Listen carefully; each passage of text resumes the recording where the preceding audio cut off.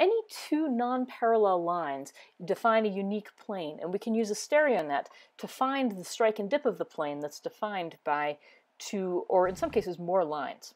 So in this case, we have two lines that are already shown by dots on the Stereonet, but let's check their orientations.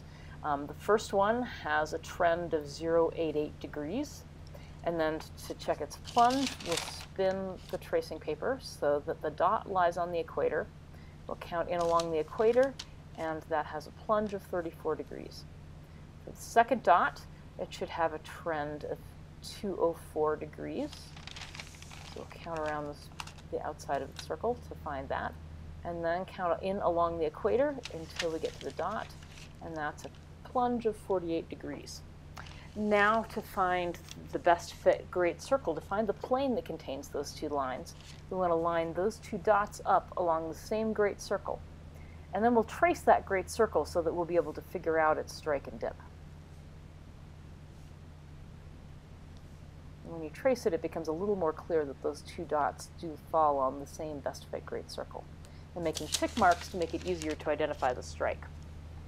Then we're going to figure out the strike of the plane by spinning the tracing paper so that north on the tracing paper lines up with north on the Stereonet template, and then counting around the primitive until we get to the tick mark for the strike. In this case, that strike is 245,065 degrees. Then to find the dip of the plane, we'll want to spin the tracing paper so that the strike on the tracing paper lines up with north on the Stereonet template. Then count in from the outside to find the dip angle. In this case, the dip angle is 60 degrees.